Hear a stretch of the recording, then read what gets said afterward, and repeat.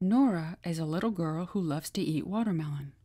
She eats watermelon in the morning. She eats watermelon in the afternoon. She eats watermelon in the evening.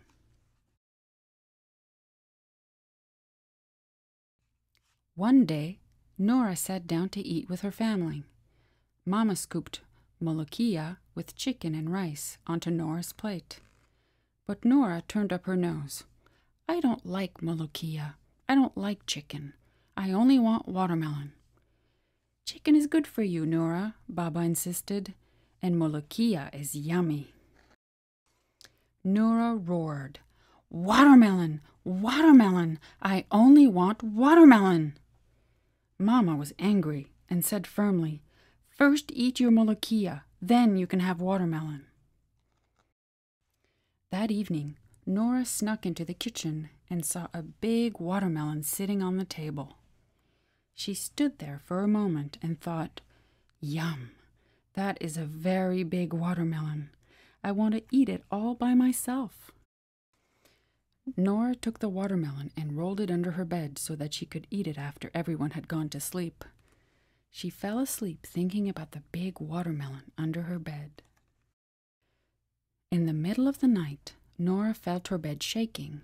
She opened her eyes and saw the watermelon growing, bigger and bigger and bigger. It got so big that her bed almost touched the ceiling. Nora slid down the watermelon. "Wee, wee! I'm so happy! I'm so happy! This whole watermelon is all for me!" Nora walked around the watermelon and found a door on its side. She opened the door and went inside the watermelon. She walked down a long hallway until she reached a bright pink room. Inside were a table and chair made out of watermelon seeds. Nora sat at the table. "I'm so happy! I'm so happy! This whole watermelon is all for me!" Nora ate her first piece of watermelon. "Yum! This watermelon is so delicious. I want more." And another piece of watermelon appeared right in front of her. Nora kept eating and eating and eating, and she kept saying, "I want more, I want more, I want more."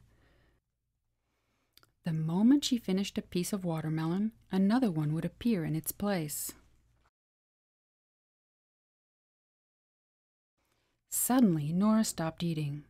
She felt herself getting bigger and bigger as the watermelon got smaller and smaller. Nora grabbed her belly and cried, "Ow, ow, ow! My tummy hurts! I don't want any more! I don't want any more!" Nora opened her eyes and found Mama sitting next to her and patting her. "What's wrong, Nora? What's the matter?" "There was a giant watermelon under my bed, and I ate so much of it, I felt like it swallowed me."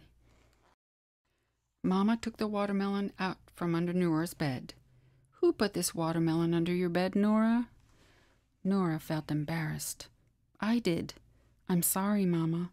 I wanted to eat the whole watermelon all by myself, but I started getting bigger and bigger as the watermelon got smaller and smaller." Mama smiled. "Go back to sleep now, Nora. We'll talk about the magic watermelon tomorrow."